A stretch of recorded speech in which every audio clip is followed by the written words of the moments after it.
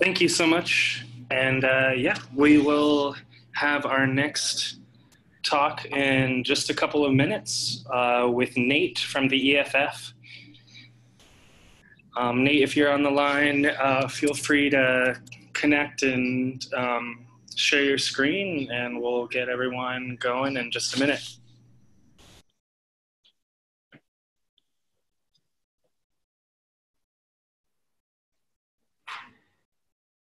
Hey there, Sam and Casey. Yes, I am here.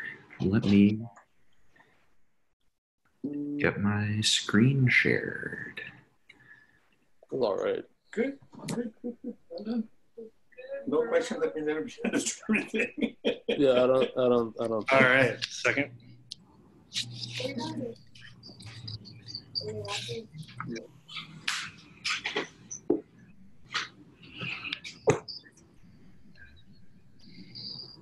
So can you see and hear me?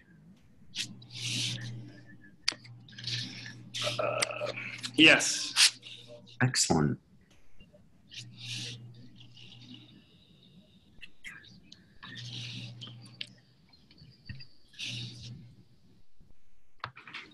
All right, let me, I'll get you up on the stream so they can see your screen. And do you want me to wait until 3 o'clock sharp, or do you want me to just go when you tell me to? Let me make sure I've got everything good to go, and then you'll be able to start. Okay.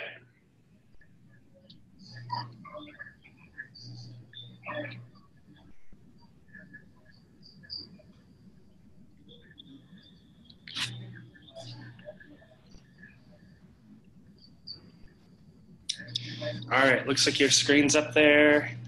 Let me make sure that we're unmuted on the stream, and we'll be able to start. All right, everyone. So without further ado, we're going to jump right into the last talk of track 2.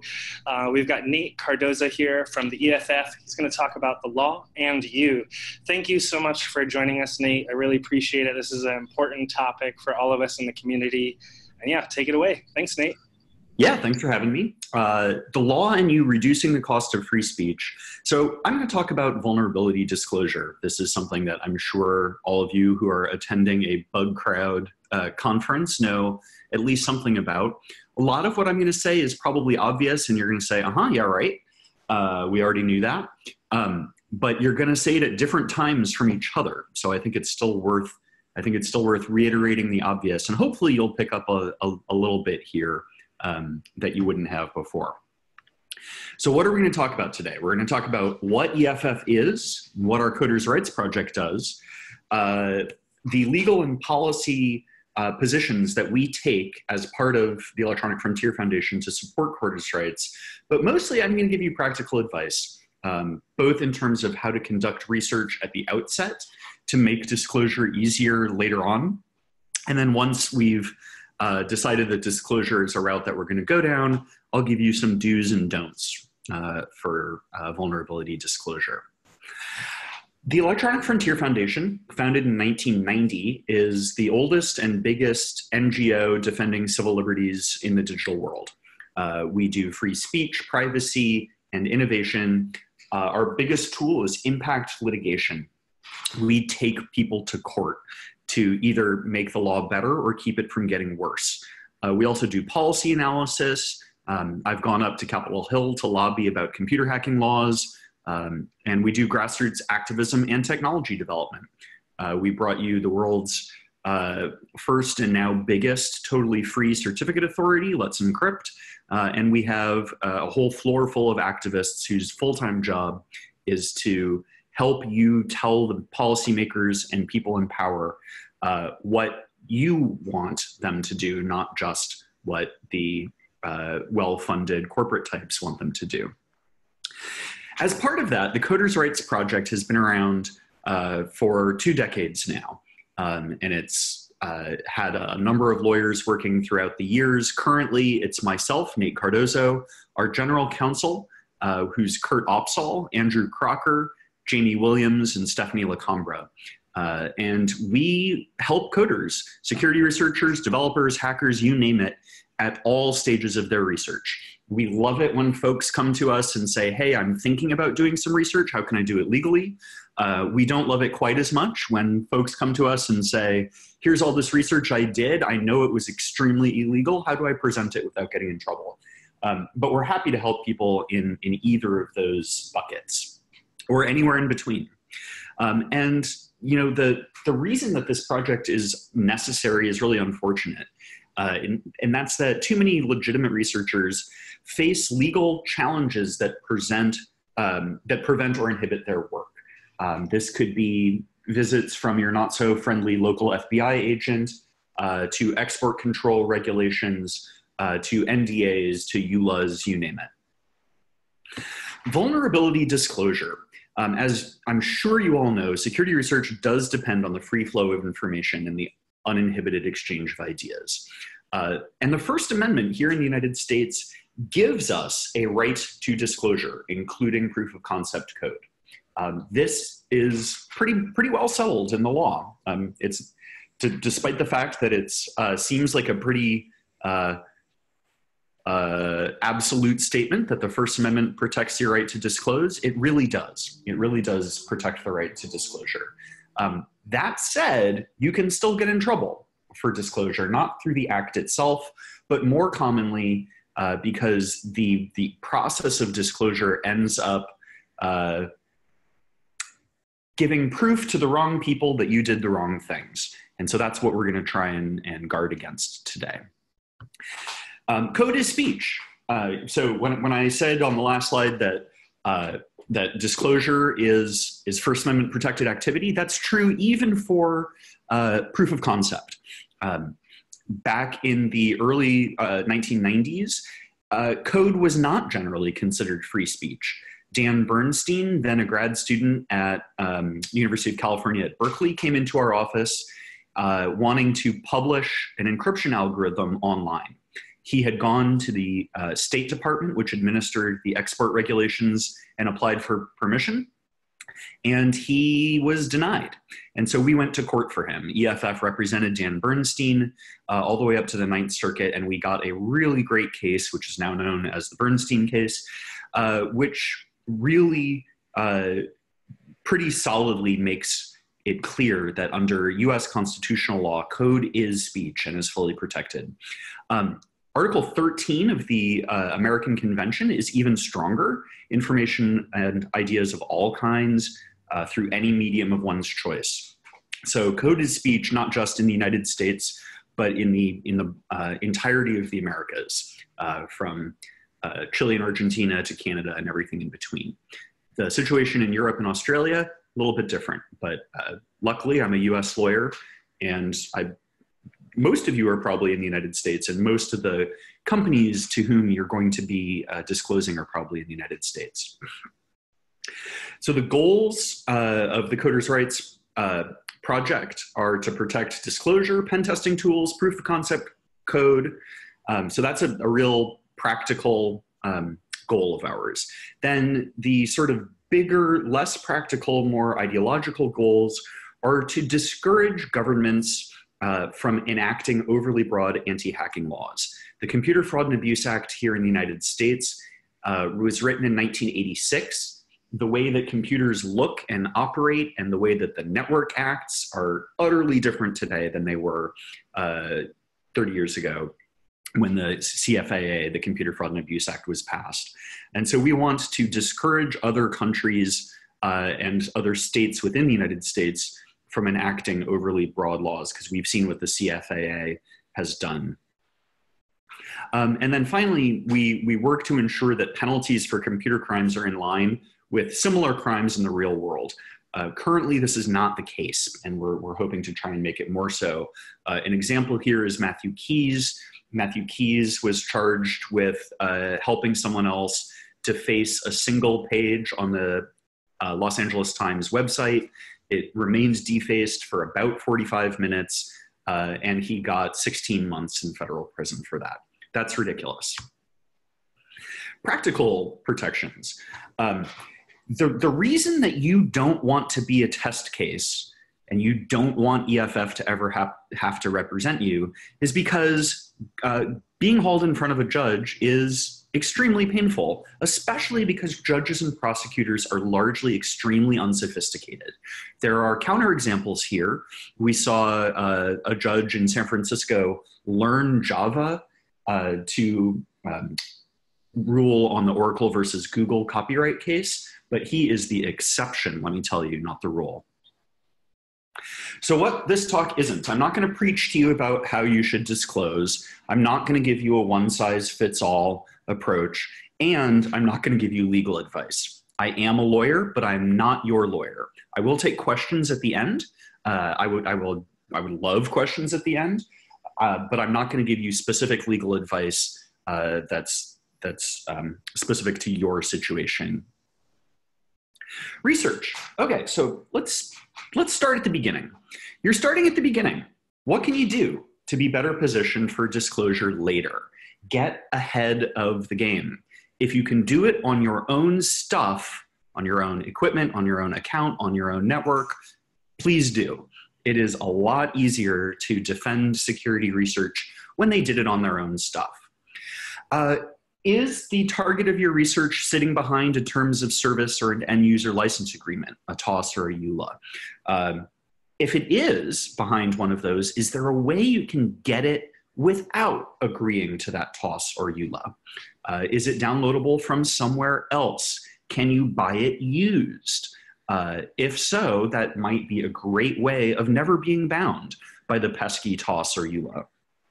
Remember at the beginning when I said that disclosure, vulnerability disclosure is First Amendment protected activity? That's absolutely true, but by disclosing a vulnerability that you had to have reverse engineered something that you agreed not to reverse engineer, for instance, in a terms of service or an end user license agreement, you might be incriminating yourself. Obviously, look for bug bounty programs. If a bug bounty program exists, read the terms of that program before you start your research, not after. And then consider the optics of the research. Are you researching, voting security in Georgia? You might want to think about the Secretary of State as part of your threat model. Are you researching medical devices? You might want to be extremely clear that you did not test this in the real world. Okay, now you've found a vuln. What do you do?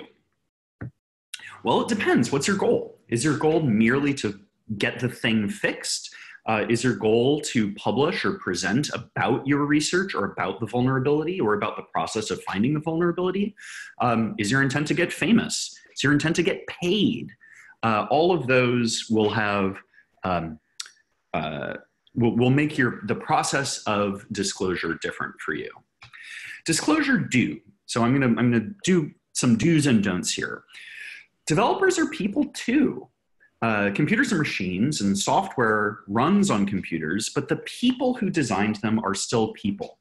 And why do I say this? This is obvious. I say this because they're flawed just like the rest of us. Maybe their egos are too big. Maybe they're not as good a developer as you are, and they're not able to see how your stuff works. But the ego thing, I think, is the biggest to remember. You found a place where they fucked up. So what do? Don't make them feel bad about it. Many of the problems that security researchers that we in our practice as lawyers have faced could have been avoided if they had taken this to heart. And what do I mean by that? Remember that it may be that the person who's reading your vulnerability report is the person whose fault the vulnerability was in the first place. Don't try and make them feel bad. That's a good way of sometimes even getting a vulnerability report escalated to the lawyers. And that's speaking as a lawyer, that's the last thing you want. So remember, do your homework. Do they have a vulnerability submission process? If so, that should be your first step. Are they on BugCrowd, for instance? What's the company's history? Are we talking a big, sophisticated technology sector company, a Google or a Facebook? Or are we talking someone who's only recently started to get into tech and might not even think about a vulnerability disclosure program? A good example here, not from anyone I counseled, but Brinks, the safe company. That is a very old company with a very long history of dedication to security and complete novice level cybersecurity skills. And they had no idea what to do with the first vulnerability report that they got. And then Google. Just do as much Googling as you can about the company to whom you're about to disclose. Have they sued security researchers before? If so, tread very carefully, that kind of thing. This slide depends on the answer to the first question on the previous slide being no. Do they have a submission process? If the answer is no, find a person, find a real live human being. Someone who developed the product, someone on the team who's responsible for security, someone who with the name security in their job title who will be able to understand what the fuck you're talking about. LinkedIn is your friend here. It is often not that hard to find an actual human being to whom you can direct a vulnerability report. And you gotta, this is sometimes times when researchers fail to do their homework. And again, LinkedIn can actually be your friend. I feel weird telling people that LinkedIn is a useful and good tool, but in this case, LinkedIn is a useful and good tool. Disclosure due. First contact will be your most important contact.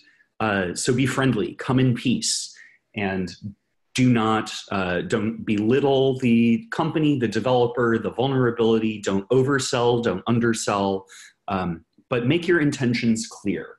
If you've already decided to go down the vulnerability reporting pathway, then presumably you want to get this thing fixed. You might also want money, you might also want to be able to present, but make it clear that your first goal is to get this thing fixed.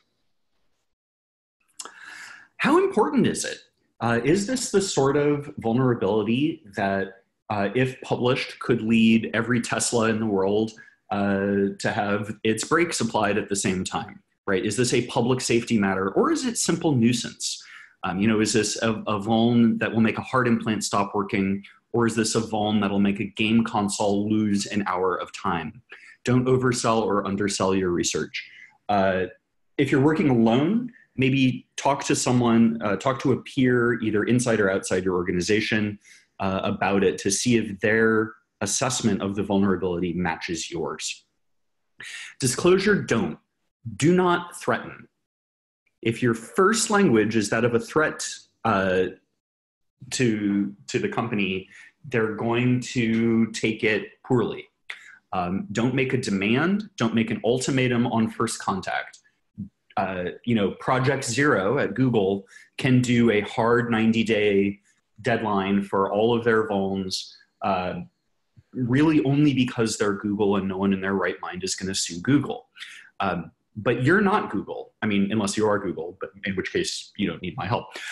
So don't tell them on the first contact that unless it's fixed in 90 days, I'm going to go public. Even if that's your plan, don't put it in that first email.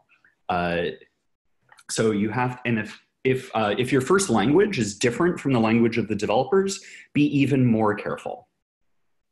Don't demand compensation or a job, even if there's a bug bounty program. If there is a bug bounty program, certainly mention that in your first communications, but don't open with a demand for cash. Offering help is fine, but making your help contingent on anything else could lead to problems. Why am I saying this? You want to avoid extortion charges. You do not want the company to be able to tell a judge with a straight face that they were being threatened by a hacker. We see that happen, with some frequency. Also remember the folks who are going to be reading the vulnerability report that you wrote, and maybe even the folk who wrote it, that being you, might have social skills that are more comparable to the average developer and less comparable to the average customer support representative. We in our field are a strange and wonderful bunch of people, and I love to interact with hackers, but I have a decade of experience doing so, and the people to whom you're going to be reporting might not. Don't offer to keep quiet in exchange for anything, money or otherwise. That is blackmail. Even if it's true, that's not the way you should phrase it. And don't say too much too soon. For instance, let's say you are doing some pen testing and you happened to get into an S3 storage container that had everything of value that the company has ever come up with. It might not be the best idea to tell them immediately the severity of everything you got. Certainly don't hold it back once they ask, but maybe don't lead with it. Okay, and here's the you might need a lawyer if slide. DRM. If you had to break DRM to do any part of your research, you probably need to talk to a lawyer. If you violated a non-disclosure agreement, if you violated a terms of service, if you violated an end user license agreement, you probably need to talk to a lawyer before disclosure. If you gained access to something non-public, I'd let, like, if a client that I was advising gained access to something non-public, I would want to talk it through very carefully to avoid admitting to a Computer Fraud and Abuse Act violation as part of that disclosure. If you got something from a less than public source, you know, if you found this way out on some Tor hidden service, if you got this from an FTP that you know that they didn't intend to be public, something like that. If you got this from a shadowy figure in a darkened hallway in the middle of the night, you probably want to talk to a lawyer. And then the last and most common issue in my practice as a coders rights lawyer at EFF is you might need a lawyer if your employer will be upset. A lot of you work in security, and a lot of you have jobs that overlap with your own interests. If your employer is, if your disclosure is going to make your employer's business or life difficult, then talk it through with them first, especially if your residency status in the United States depends on your employment. You do not want, as we've seen at DEF CON's past, the choice between giving your talk at DEF CON and remaining in the United States. So let's sort those out before 20 minutes before your talk in Las Vegas. Note, no one size fits all. I don't agree with Google's Project Zero 90-day for everything, but you know, that's their choice, not mine. I think that every vulnerability is different, and there's a myriad of legal issues that could get you in trouble here. You know, you might have a contract that a EULA or a TOS or an NDA or something. There's all sorts of different reasons why disclosure varies so greatly. Disclosure due, get paid. This one's easy. If the company has a bug bounty program, use it. If the company doesn't have a bug bounty program, they're probably not going to pay you. And if I were you, I wouldn't demand money. That could get you into the extortion realm pretty quickly, unfortunately. Bug bounty don't. This is from a few years ago, before, no, I guess Facebook actually did have a bug bounty program at this point. So this is a vulnerability disclosure method, which I don't particularly advise. This guy had tried to disclose a method whereby you could post to anyone's wall on Facebook, even walls that did not allow visitor posts. I guess this is still when we called it a wall, now they're a profile. And so the way that this researcher decided to disclose was by posting on Zuck's profile. That didn't go very well for him. He didn't go to jail, he didn't lose money or anything like that. But Facebook did cut him out of their bug bounty program on what would have otherwise qualified for quite a bit of money, because by posting on Zuck's page, he violated the terms of the bug bounty program. Okay, so what do you want to do after disclosure is done, after the vulnerability has been fixed? What do you want to do? Decide that before you actually start the disclosure process. Disclosure, when you do want to publish or present, is a little bit different than if you just want to get it fixed. Why? Because it requires keeping the vendor in a happy place. If your only goal is to get a vulnerability fixed, the vendor doesn't have to love you at the end of the process. All they have to do is sort of, groan and say, okay, we'll fix it. But if you want to publish or present, you need to make sure that they don't just sue you at the point of disclosure, but also at the point of your publication or presentation.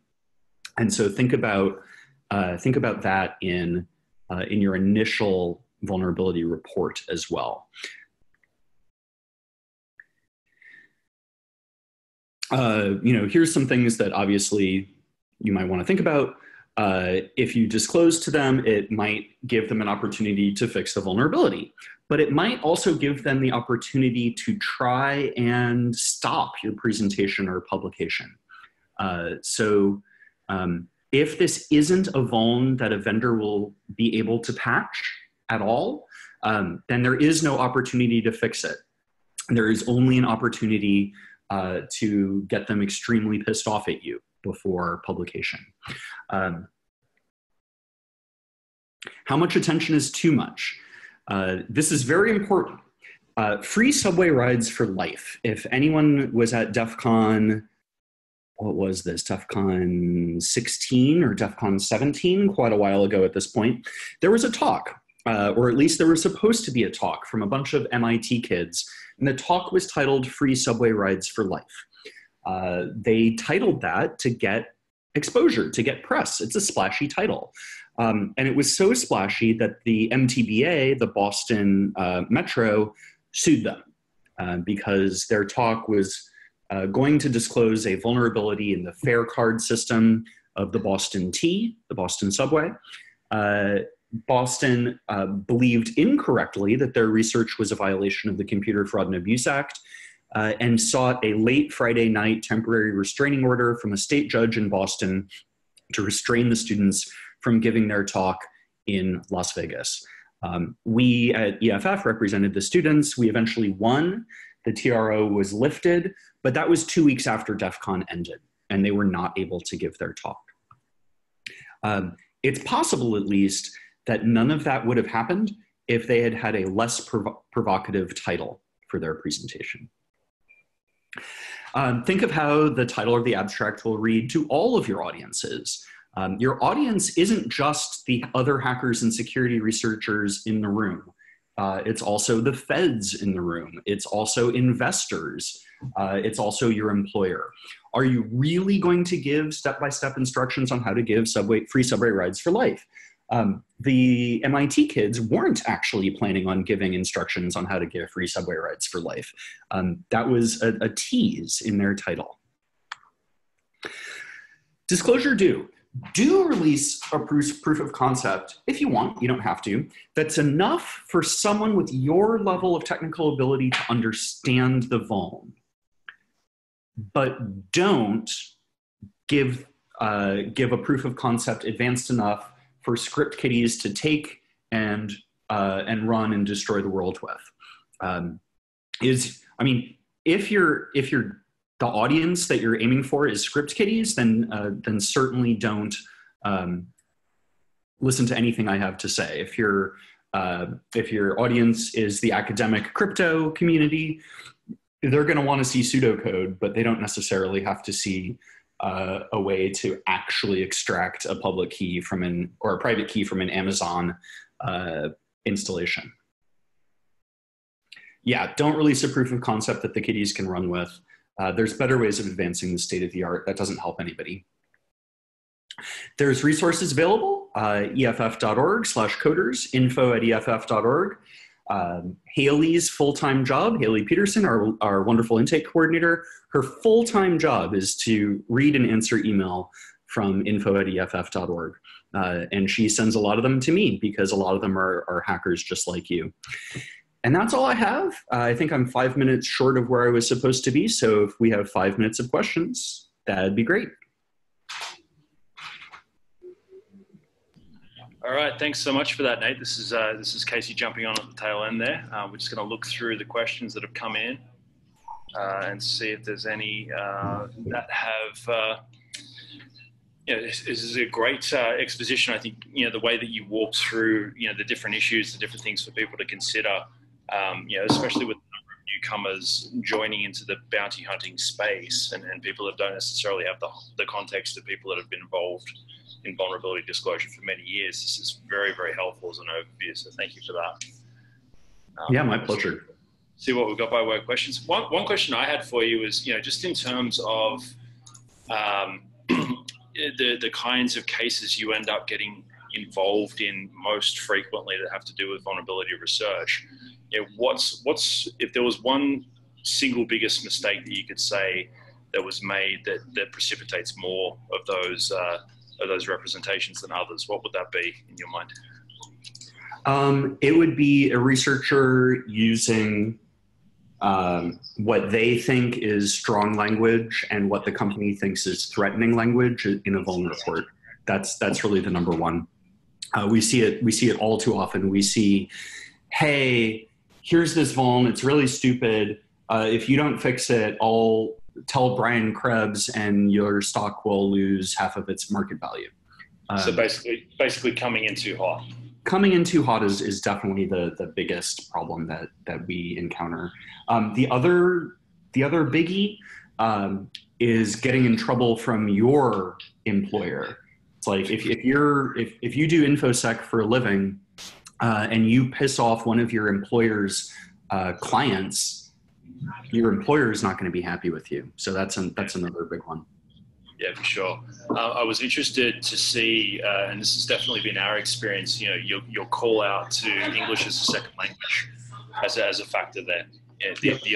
The idea that people that don't speak English as a first language, it's not necessarily a function of how they operate or how they think or how they behave. It's just the language difference that can actually cause their communication to come across more.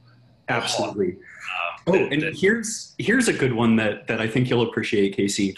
At least once a year, we deal with someone trying to report the exact same vulnerability, which is hospitals putting PII on the pager network.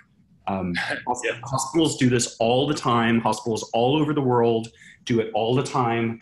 The problem is, in the United States, the Wiretap Act has a specific provision making it illegal to sniff the pager network. So there is literally no way of disclosing that vulnerability without also disclosing the fact that you committed a felony. Yeah, wow. That's that one gets complicated very quickly. Mm-hmm. Yeah, so one other question that's floating around in here right now, we've actually got a viewing party going on in the office, and this came up as we were going. With some of the stuff that we were talking about earlier on in the day around standardization, like safe harbor, different things that can be done at the program owner level to create a greater sense of bilateral safety between the hackers and the program owners. I mean, obviously you've seen some of that stuff, and we've had a couple of chats about it along the way. But I'm interested to understand what your thoughts are on how these kind of anti-hacking laws, which were created really before the concept of a good faith hacker, how you expect to see those change over the next period of time. Oh man, I know that's a deep rabbit hole, but I was interested. That's the $64,000 question. For the first time ever, people are talking seriously about putting a security research exemption into the anti-hacking laws. We at EFF have always thought that that's a good idea in principle, but we will reserve judgment before actually seeing what that exemption would look like. There are folks who have started to get exemption, to get statutory language that looked even closer to something that we might like. And as countries around the world start to adopt anti-hacking laws for the first time, we're leaning on them to include a security research exemption or a good faith security research exemption in their laws. So that's one.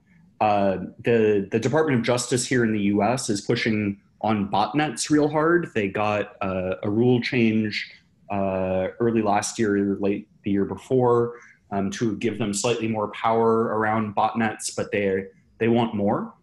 And so making sure that when those statutory changes go into effect, that they don't have unintended consequences is something that we're looking at. Yeah, okay, that's interesting. Yeah, I mean, the feedback that we've gotten is similar. Like the level of interest and the level of awareness of the problem amongst legislators, both here in the US and abroad, is steadily rising. But this question of like, what the hell do we do instead? As well as I think the priority with all the other things going on in the world right now is making it interesting from a timeline standpoint.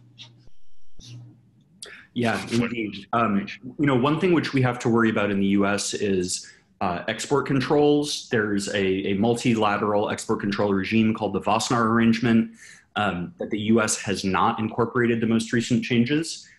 So that will happen at some point. And intrusion software is included within that. And so making sure that the US doesn't screw up the whole pen testing industry is going to be key. Well, which will be an interesting challenge. So one last question real quick before we wrap up here, deriving from what someone's just said in the chat. Just talking about the idea of research performed in context or even as a moonlighting thing or a personal hobby of employment. Something that we have seen. There was an example just given in the chat. We've actually seen this, I mean, even internally with Bugcrowd employees that came in from different companies, with this idea of research being performed at the same time as working in a security role, or any of those sorts of things where a disclosure might potentially be construed as competitive or even kind of damaging to the overall mission of the company that the research is employed by. How does what do you suggest in terms of people that are feeling uncomfortable about that, how to actually resolve that and get some more comfort around what they should do going forward? Surprise is your enemy here. You don't want your manager to be surprised. So making sure your manager knows what you're doing, I think is key. If your manager knows what you're doing and your manager is okay with it, that's all it takes to CYA, at least in my book. I understand that you might not be particularly comfortable telling your manager about the research that you're doing on the side. But if you want to, the best way of keeping your job is to make sure that your manager actually knows what you're doing. Yeah, that's good advice. All right, well, thank you so much, Nate. This is a really critical issue, as I said before, and it's great to have you unpack it the way that you have.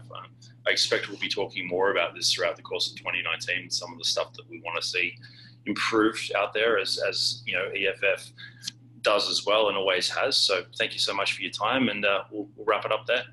Thanks a lot, Casey. Take care. Cheers.